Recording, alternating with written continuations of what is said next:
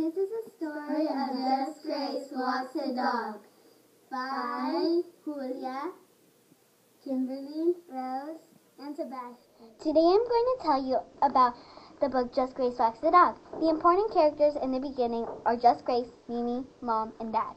The beginning of the story takes place at home and at school. Hi, I'm going to tell you about an important detail in the middle of Just Grace Walks the Dog.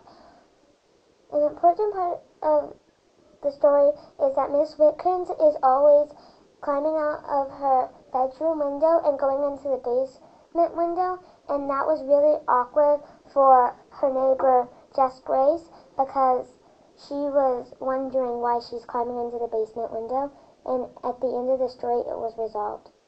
Hi, I'm the kid who is writing about the character at the end of the story, Just Grace. Chip Up is a pretend dog made out of cardboard. Grace wants to prove that she can get a real dog. And that's all I'm gonna say. You will have to read the story to find out what happens at the end of the story. Bye. My job in my literature circle was the word finder.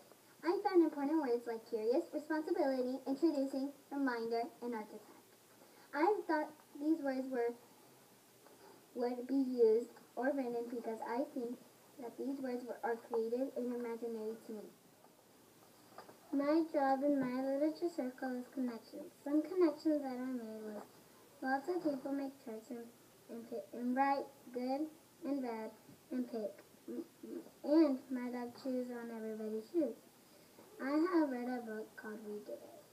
My job in my literature circle is artful artist. I drew pictures like this.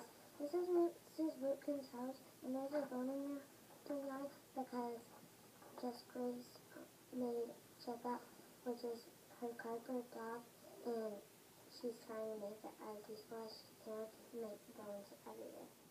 Hi, I am the summarizer, and I wrote paragraphs about the characters and events in the story.